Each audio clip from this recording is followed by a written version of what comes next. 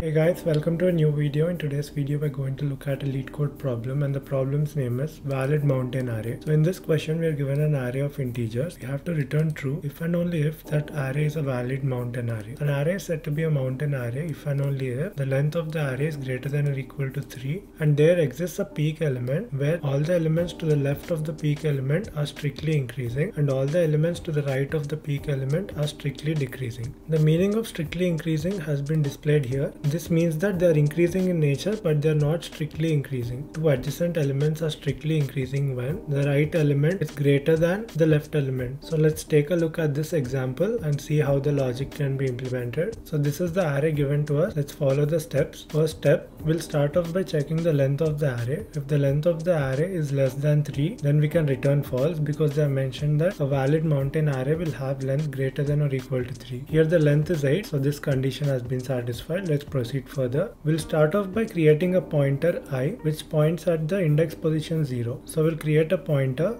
where I will be pointing at the 0th index position, that is here. The third step is to place a second pointer j which will be pointing at the length minus 1 index position. So length is 8, length minus 1 is 7, so index position 7 is here. So now that we have the two pointers pointing at the respective positions, we have to iterate the left pointer from left to right and we have to iterate the j pointer, that is the right pointer, from right to left, and we have to reach the peak element. That is, in this example, this is the peak element, right? That is the peak of the mountain. So once you iterate from left to right, you have to reach a peak element, and you iterate from right to left for this pointer and you also reach the peak element. After the end of the iterations, if I and j both point at the peak element, then it is a valid mountain array. So you can find out the peak element until this condition fails for the I pointer and until this condition fails for the j pointer. We are checking if two adjacent elements are strictly increasing. Here you can see that I will start from 0, right? So we are checking these two elements. ARR of I plus 1, that is 0 plus 1, is ARR of 1, that is pointing at this element. So 2 is greater than 0, so you increment I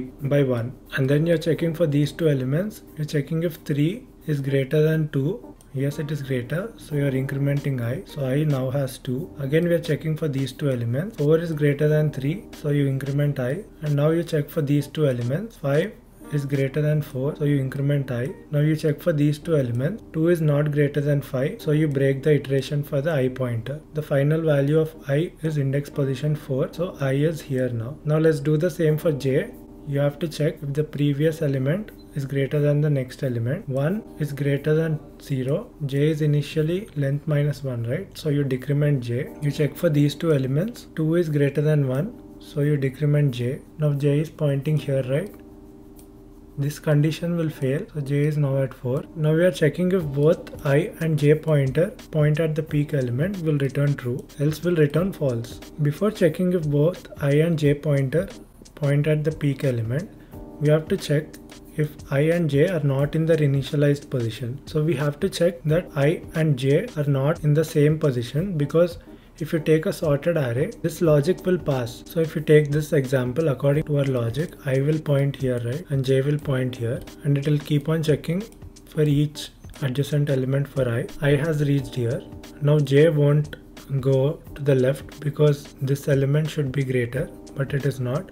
So j will remain here. So according to the condition, I is equal to j for this also. But the condition should fail because this is not a valid mountain array. Array is looking like this. For a valid mountain array, it should look like this, right? There should be a peak element. There should be something to the right. Here in this case also, I is equal to j. That is why we have to check this condition. If I and j are not in their initialized position, I should not remain at 0 and j should not remain length minus 1. So let's implement these steps in a Java program. First, let's find the length of the array. Now we have to check if the length of the array is greater than or equal to 3. If it is less, we have to return false. If length is less than 3, return false. Now let's initialize the two pointers I and j. I will be pointing at 0th index position and j will be pointing at length minus 1 index position. Now let's check for the I pointer if it is strictly increasing until peak. So while ARR of I is less than ARR of I plus 1, we have to increment I. Also we have to check if I plus 1 is not going out of bounds. So I plus 1 should be always less than the length of the array. So I plus 1 is less than length and ARR of I is less than ARR of I plus 1. Now let's do the check for the j pointer, that all the elements to the right of the peak are strictly decreasing. So while ARR of j minus 1 is greater than ARR of j. Also we have to check if j always greater than 0. So it should not go out of bounds at the leftmost position. So j should always be greater than 0. So whenever these conditions pass, you have to decrement j, right? Now we have to check if I and j are both pointing at the peak element. Then we can return true. As I've said, this will return true for a sorted array also. So we have to check if I and j are not in their initial positions before checking this. So before this if statement, let's do one more check. If I is greater than 0 and j is less than length minus 1. So with this we are checking that the left pointer has moved at least once and the right pointer has also moved at least once to the left. So with this we are checking they're not in their initialized position like we have initialized here. So if I and j are not pointing at the same index, you can return false. Now let's try to run the code. There you have it, we're getting the expected output. Let's submit the code. There you have it, our solution has been accepted. That's it guys, that's the end of the program. Thank you for watching and I'll see you in the next one.